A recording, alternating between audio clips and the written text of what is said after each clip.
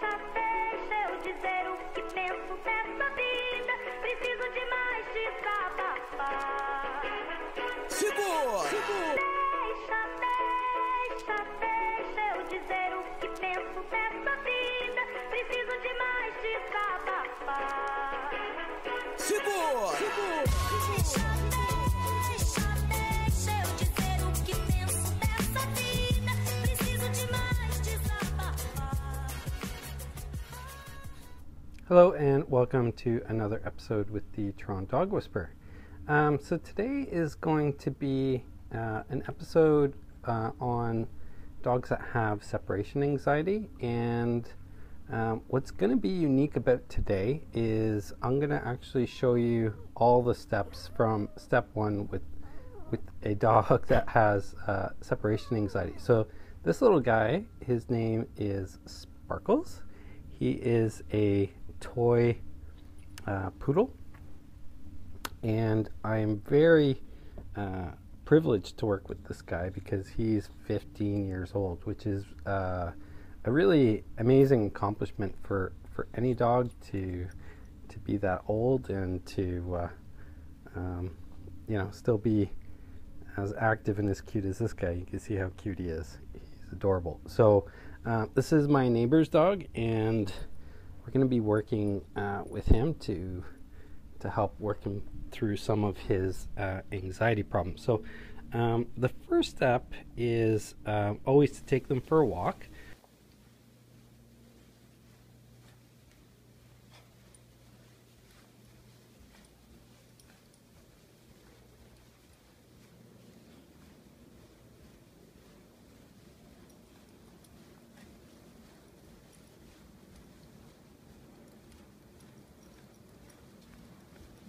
So I've already taken him for a walk around the hallway. He's already been inside, and we're just working through some of the initial steps of his anxiety. You can see he's a bit anxious. There's my dogs there, just chilling out. And I do have him on a leash just to help with dealing with his anxiety. So dogs normally have a fight or flight type of scenario, especially when they're anxious or nervous. So the leash just allows me to help keep them calm and to help them to deal with the situation instead of running away from it. So you can see there's no tension on the leash. He walked really well. He's used to being in the leadership role, but in this case, he's going to have to take his cues from me, which is a good thing. So I do have my dogs here as well.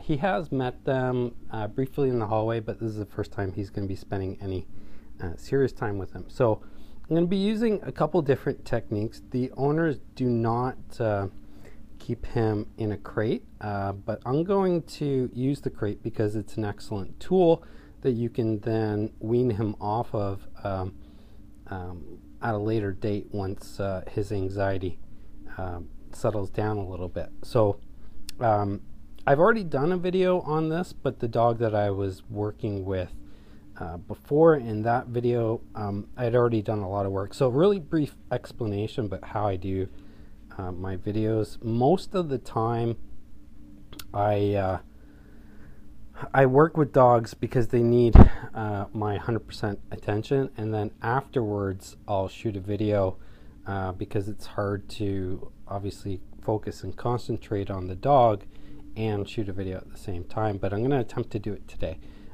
So the first step is just getting him relaxed, which is you can see he's a little bit anxious, but he's coping with it.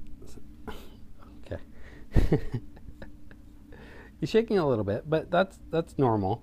Whenever dogs are used to doing something to relieve their anxiety and then they don't have access to it, there's a period which they're dealing with how to behave differently. So what I'm asking him to do is just to be nice and calm, not anxious, and just to relax. And there. Okay. I did some work with Sparkles off camera, and it wasn't really exciting, so I didn't show it. And basically, it's just waiting for him to calm down.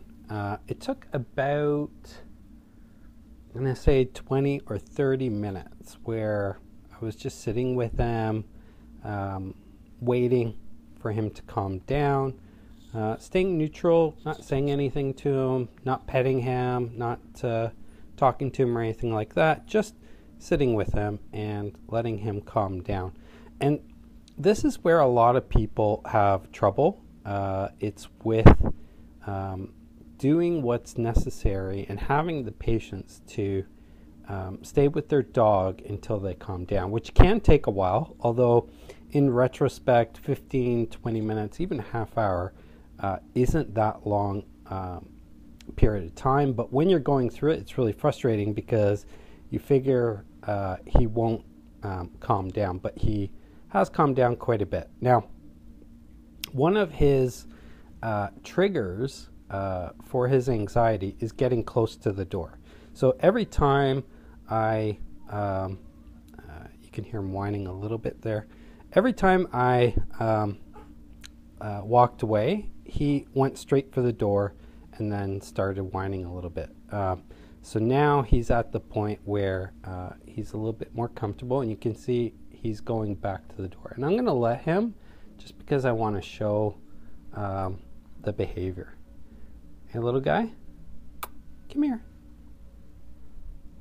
There you go. So he's a lot more calm. You can see his ears are back, and he's not shaking anymore or whining, and he's using his nose. That's a good indication that he's a lot more calm than he was before, and the anxiety levels have gone down. So this is what he was doing before. He was going to the door, but he was staying there. Now he went to the door, but now he's coming back in, and he's actually following, which is good. This is a lot for a dog to process. He's in a completely new environment with new people. That's really good. And he's with dogs that he's met before, but he hasn't really built a bond with yet. He's used to being in the leadership position, but I'm in the leadership position in my environment. Okay, so he just jumped up onto the couch, which is probably something that he does at home. And I'm just going to grab the leash and get him down. I'm not going to scold him or anything like that. It's important to note that when dogs make mistakes, it's not a good reaction to get angry with them. So you don't want to convey any negative emotion. So this is what he was doing before, just sitting by the door. So what we want him to do is to interact. So I'm going to kneel down and call him. Come on, Sparkles. And I want to see if he comes back on his own. If he doesn't, that's okay. There he comes. So the real key in doing any type of exercise with the dog that's anxious or nervous is patience. There you go. You see how he came on his own? So the first few times, well, he had to go at Ken's. The first few times I would grab the leash and actually bring him back because he wouldn't come back on his own. And that's why I left the leash on there, is because you want access to leading the dog away from his source of anxiety without putting in too much physical effort. That's why I left the leash on him. So 3 keys to success when working with a dog that's anxious or nervous is patience. That's number 1. Persistence and practice. So I brought him back from the door probably about 6 or 7 times in a row, nice and calmly. And now you can see he's in a much more calm state. So the next stage is getting him comfortable with the crate. I'm going to use the crate first, and then I'm going to work without the crate, just because the crate allows for less movement. In terms of, it helps them feel more comfortable. It's like a den for a dog. It's not a bad thing. It's not a cage. It's not about restricting them. It's about helping them to feel comfortable. So what I'm going to do is, see, he's going back up onto the couch. That's okay. So we're just going to grab him again, and we're going to lead him into the crate. So I'm not forcing him in. I'm not doing anything to push him in or anything like that. I grab the leash and just let him in. And you can see the door is wide open. I'm not restricting him in any way, but I do want him to get comfortable with the crate, and there's a nice comfy bed in there and all that kind of stuff. And then the next stage is going to be closing the door. So he's calm now in the crate with the door open, which is really, really good. And so now I'm just going to close the crate. And I'm going to see his reaction. So before he whined quite a lot and barked and the rest of it, but this is the first stage. We just want him comfortable in the crate. It's not a negative experience. He went in there on his own volition, and he's nice and calm. He's not whining, he's not crying, he's not barking, he's not shaking. He's much, much more calm. But again, that process took about 20-30 minutes of me just sitting with him and patiently waiting for him to calm down. Takes a little time, and it's not easy to do for those without a lot of patience. So if you have a little bit less tolerance for this kind of thing, it helps to have other people help you out with it. Okay, so now what I'm going to do is walk away from the crate, which is the first step. You see he's lying down on his own, and he's nice and calm, which is really good. So I'm going to actually step out of view, and I'm going to go into my bedroom, but I'm going to leave the door open. So that way, he can't see me. He can obviously hear me, but he's staying calm, which is really, really good. No anxiety, no stress, not anything negative like that. So I'm going to take it a step further, and I'm going to go into my washroom. So again, he can't see me. He's staying nice and calm, which is really good. So I'm just going to stay in here for a little while. And I'm just going to be quiet for a little bit. There you go, he's nice and calm. He can't see me. So I'm just going to close the door. Ken's, go lie down.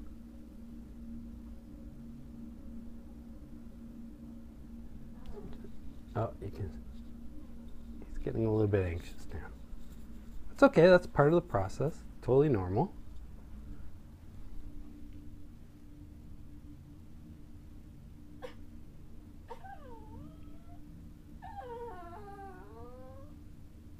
There you go, there's that anxiety. Okay. So I'm not going to open the crate because I don't want him to respond, to understand that when he starts whining, he gets what he wants, which is normally what happens. So dogs are very aware of the reactions that they get to certain behaviors. So if a dog begs and then gets a treat, they understand that all they have to do is beg or whine to get a treat, or whatever it is that they want to get out of you. They will try different things until they find something that works. So I'm going to disagree with the behavior. So I just snapped because I want to snap him out of what he was doing.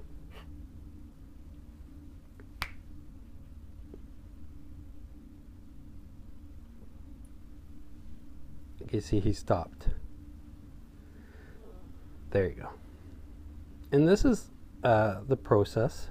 The yawning is part of releasing anxiety. So it's not that he's tired. The licking is also a mild form of anxiety. And we just want to repeat this process of getting him calm, stepping away, going out of sight, and waiting. And it's a very slow process in the initial stages. That's why you need a ton of patience for this type of exercise. This is definitely not easy to do. You can see he's calming down, which is what I want, with the door closed. Right?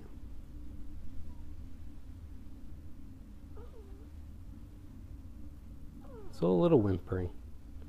This is part of it. He's dealing with the situation. This is something he's not used to doing.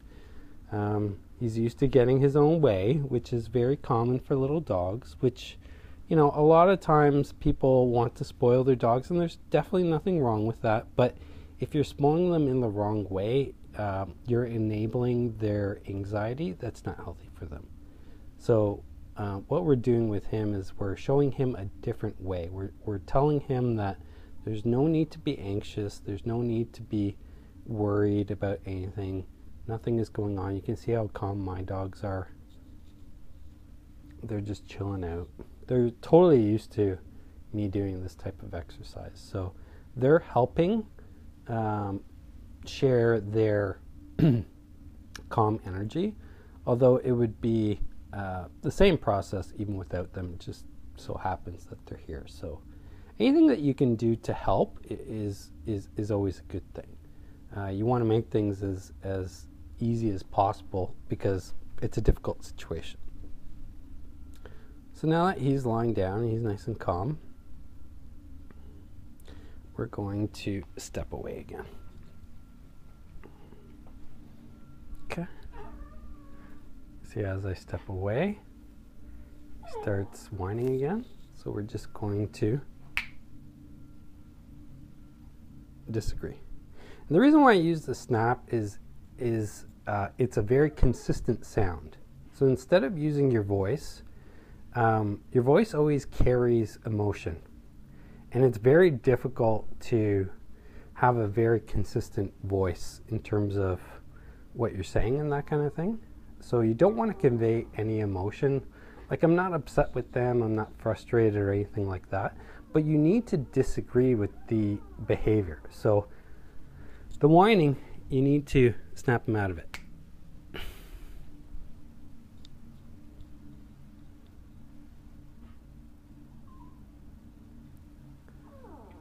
There you go.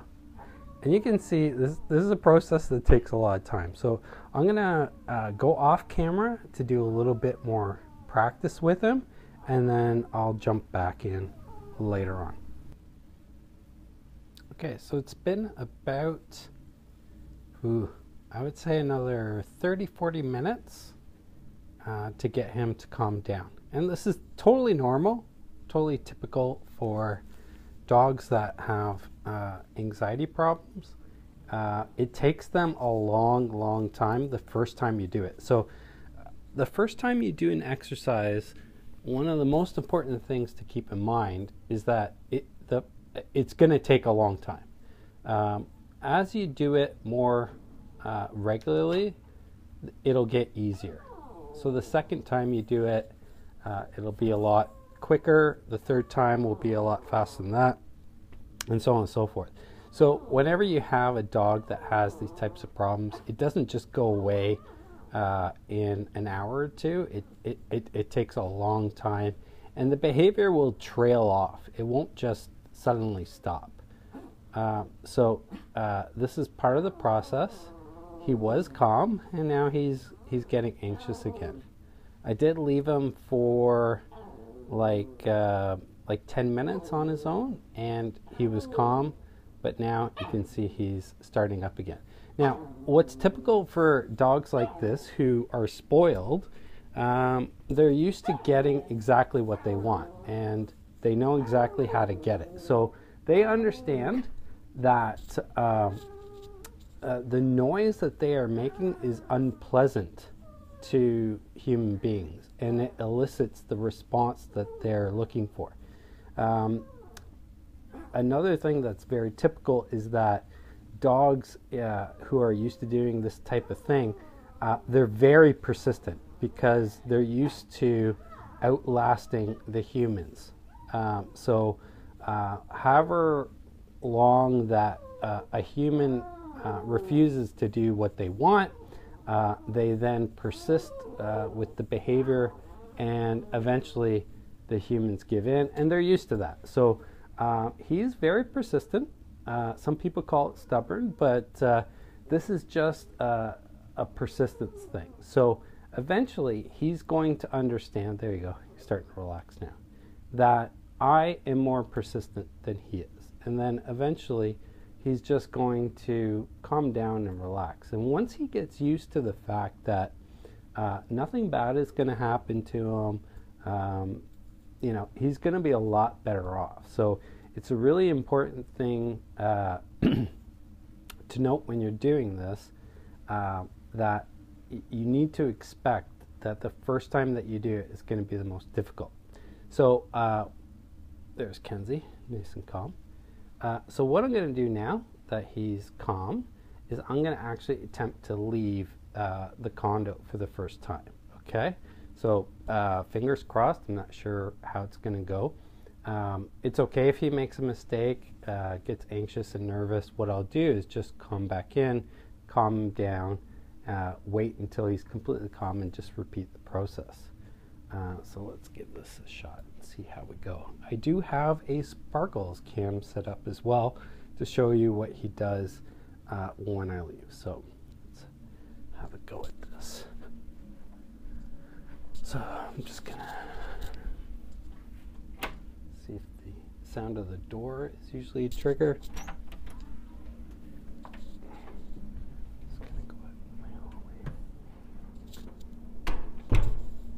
We're going to listen.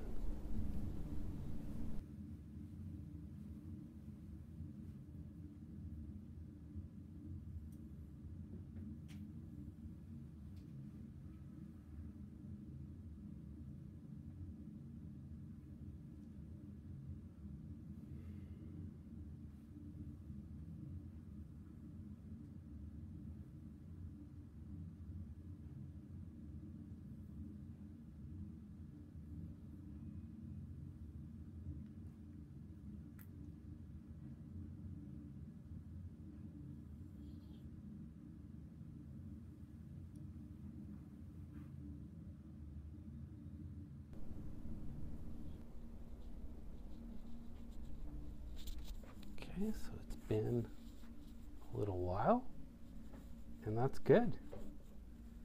No barking, no whining.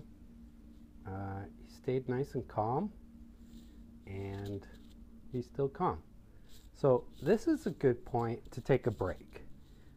So even though the exercises take a very long time, it's really important that you're patient and you stick with it until they're calm. Once they're calm and they've kind of understood that, I left, nothing bad happened, and he remained calm, this is a good time to take a break, let him out, and let him have a bit of a play. So you can see I open the door, and he comes out, and he feels good. Hey, puppy. So I'm going to give him a little bit of time to have a play. You can see my dogs are a little bit excited too.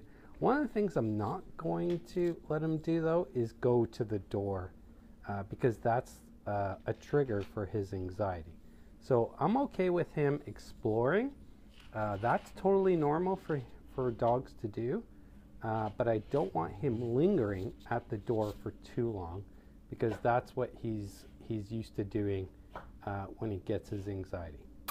Come on, Sparkles.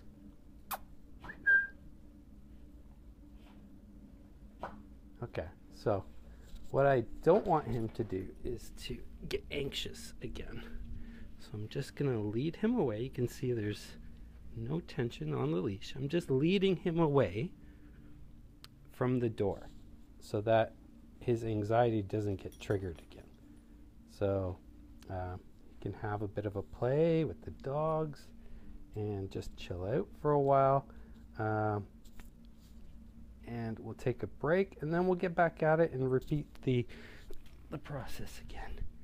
Hey, look at that. It's a ball. Okay, I'm going to take a break. We're going to have a bit of a play, and then we'll repeat the process in a little bit.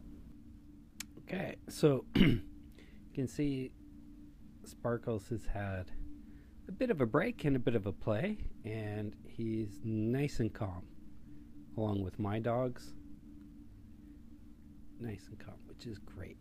So what I'm going to do now, because he did well inside the crate and me leaving, I'm actually going to attempt leaving him inside without being in the crate, because that's more realistic of what the owners have access to. So they don't use a crate with him, although I do recommend any dog that has anxiety or separation anxiety using a crate, initially at least. You can always wean them off the crate.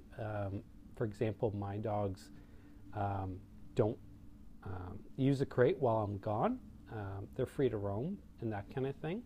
But I wean them off of it. So this is just going to be an attempt at doing the same type of exercise, but without being inside the crate.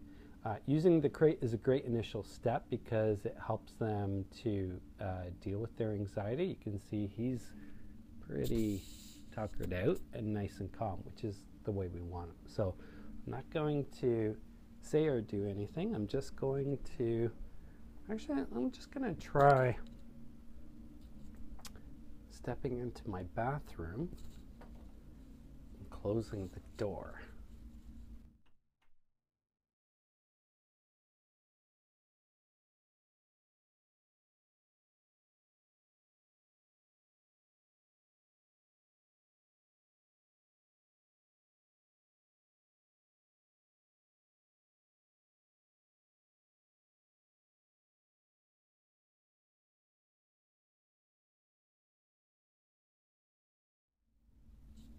Sorry about my laundry. He can't see me.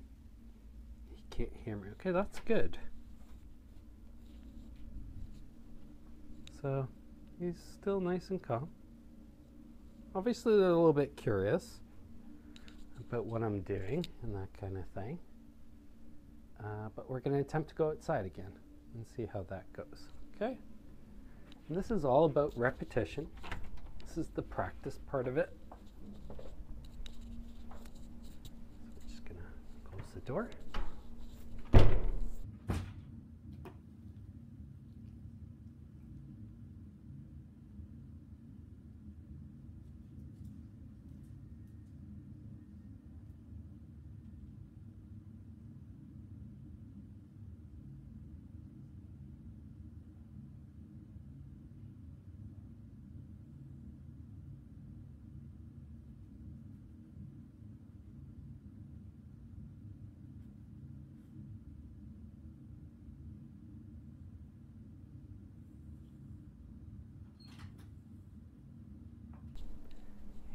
We're going to listen. Now, initially, you want to start with small intervals of time when you're outside, and then slowly extend that period of time that he's inside, but still calm. As you can see, there's no barking, there's no whining. It's really good. Really, really good. Okay, we're going to go back inside. And look at that. He's still in the exact same spot. Fantastic. Success. So that's it, guys. I mean, that's a huge success. It's still a first step. I mean, this is something that you want to repeat and do on a regular basis to get them used to you leaving and them staying calm.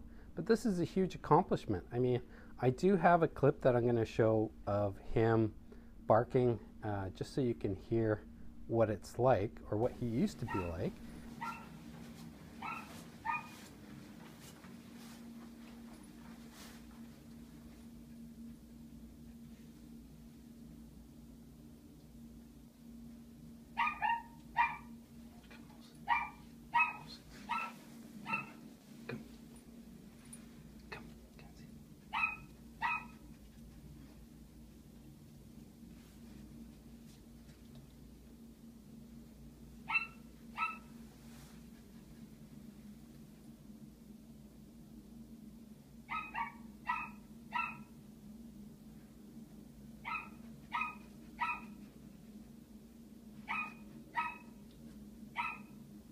And this is how much progress that we've made together in the span of, I'd say, total maybe a couple hours. But this is a good investment of time. The amount of stress that dogs are under while they experience separation anxiety is pretty significant. And he would bark for hours. So not only is it, not pleasant for the dog, it's also annoying to your neighbors and that kind of thing. It also makes you feel guilty and bad and the rest of it. So if you know that you can leave your dog while going to work or going shopping or whatever it is, and they stay nice and calm, that's also going to make you feel better and less guilty and the rest of it. So that's it, guys. We've had a good amount of success. What I would recommend to this dog's owner is to repeat this exercise, do it on her own with the household, and within a few days of practice, his separation anxiety will trail off and it won't be an issue anymore. So that's it from us. So Sparkle, you don't know what we say at the end of our videos. What do we say? If you love your dog, take them for a walk. Thanks for watching. Have a good one. Bye-bye. Say bye, Sparkles. Sparkles, bye.